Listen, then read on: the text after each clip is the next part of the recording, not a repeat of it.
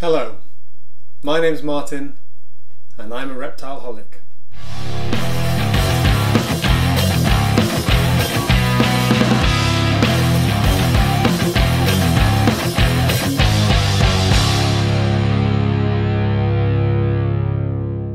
Hi everyone, welcome back to the Tarantula Cave. It's great to be back with the second part in my Costa Rica series. Some of you will be wondering what that strange intro was all about. Surely I'm a tarantula guy, right? Well, actually, no. I started off as a fish keeper, so my big passion was tropical fish. I still have tropical fish, and very soon after that I became a complete reptile junkie, and I just wanted to share some stuff with you. So, the Field Guide to Reptiles and Amphibians of Eastern and Central North America. A complete guide to reptiles of Australia. Snakes of Southeast Asia. Red-tailed boas. Agamid lizards. Savannah monitors. Green iguanas. How to eat rat snakes. More books about agamid lizards. The A to Z of snakes.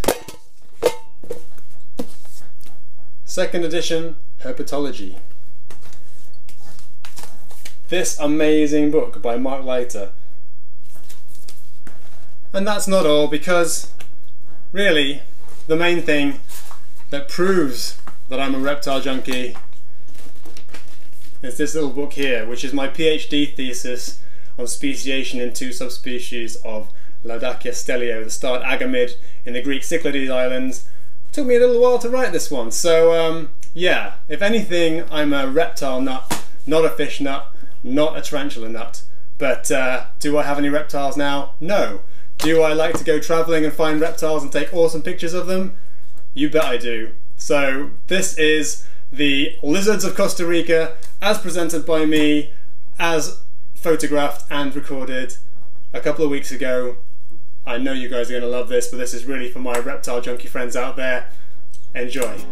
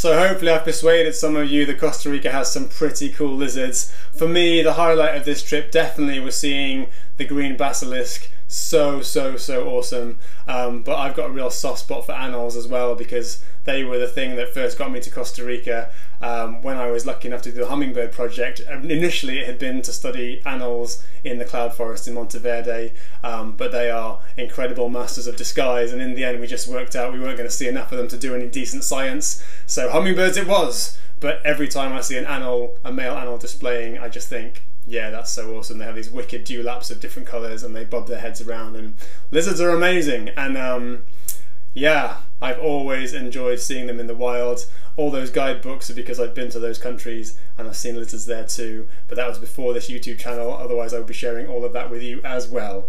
I hope you enjoyed this video. If you did, please like it, share it, tell your friends. If you haven't subscribed already, please subscribe using the subscribe button below. If you've got anything to say, I'd love to hear it. Leave it in the comments below, and I'll see you in the next video. Take care.